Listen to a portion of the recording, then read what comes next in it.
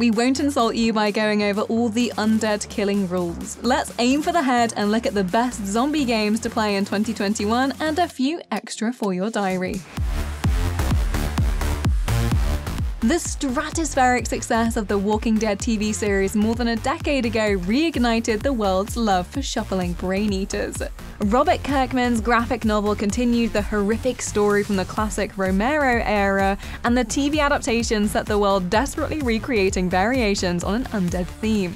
Games were no stranger to zombies, hello Left 4 Dead, but the intensity of brain-busting media only increased. That's why we love collecting the best zombie games you should be playing. A bit like ammunition and supplies whenever you reach a safe room. Right.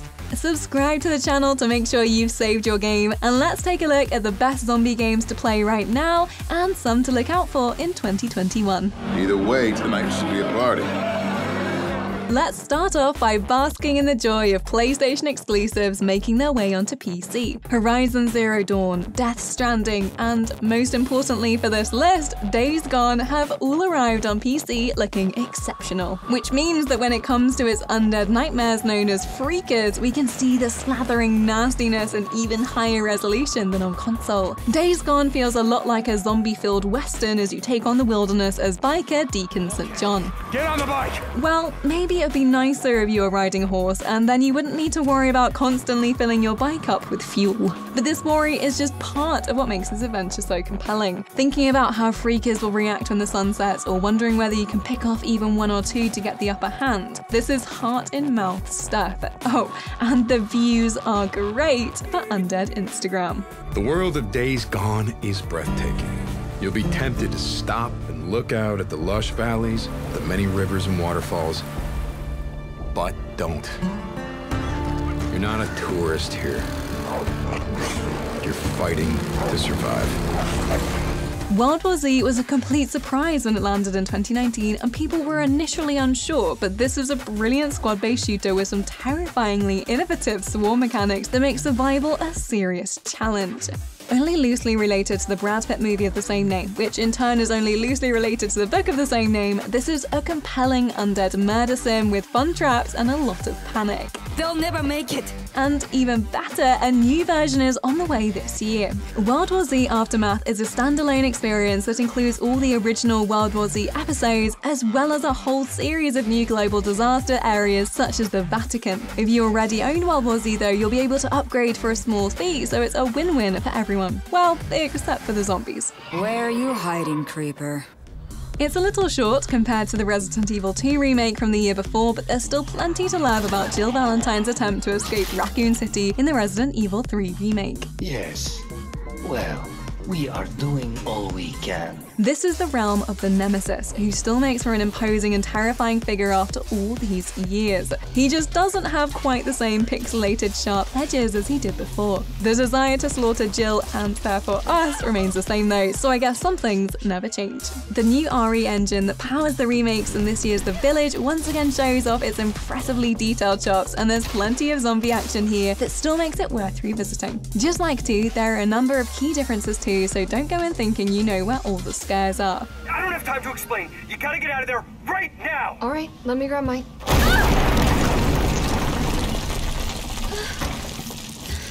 If you're looking for something a little more B-movie flavored, where you don't have to worry about conserving your ammo, then look no further than Zombie Army 4: Dead War. This alternative history romp sees you take on the hordes of none other than zombie Hitler, trying to win World War II in the only way he can, with occult powers and, zombie sharks. The main campaign is packed with all kinds of uber foes armed with buzzsaws, enormous SMGs, and even flamethrowers, which means that once you've taken them down, you can steal their guns and get a chance to flambe staggering minions. There have been seasons worth of DLC with even more undead slaughter, but settling down with some friends for Zombie Army Annihilation is gleeful co-op fun, especially when you realise that all the X-ray kill cams of the Sniper Elite series are here too. Ooh, ow! Yeah, that would probably even hurt if you're dead already. It's time for another squad-based zom shooter now, but we don't think you're really going to complain. Especially because Black 4 Blood is from Turtle Rock Studios, which is basically the majority of the developers who made Left 4 Dead. Yeah, they can only make games with 4 in the title. Shh, I know evolve was a thing. Once again, the world has been overrun by horrific monsters, this time called the Ridden, and it's a ragtag bunch of survivors' jobs to put things right. Well, at least for a lot of bullets and monster flesh. It's a real mess out there, but that's why they call us cleaners. And my, what monsters! They're of course your regular foes, but just like Left 4 Dead, there are all manner of horrific beasties to take down, some of which are the size of small buildings. Where's the witch? Can't we just have the witch back? Anybody? What the hell? Dying Light 2 has taken its time free-running into action, but all this means is that we're even more excited to return to Techland's very specific brand of apocalypse in December. The wait is over. The original sprawling open-world action took place within sight of the city of Haran, but for this new adventure we're in a fresh new world that's apparently 4 times bigger than the original game. Once again, we'll be making the most of parkour to keep out of tooth shot from the grim horde, but there are all kinds of new ways to murder zombies and chain melee attacks. The big thing this time around is that while playing Dying Light 2's co-op option, we now have to play in each other's worlds thanks to narrative choices making a real difference. The only way we can see certain outcomes will be by experiencing them in someone else's game as different factions unite and fresh monsters appear. Because, oh yes, they're here too. The deadly spawn of 15 years of mutation and evolution. And finally, if all those official horror tie-in packs for Dead by Daylight have you hunting for even more terrifying scary movie-style experiences, look no further than the official Evil Dead the game. You know me as Ash Williams, the dude who saved the world from evil.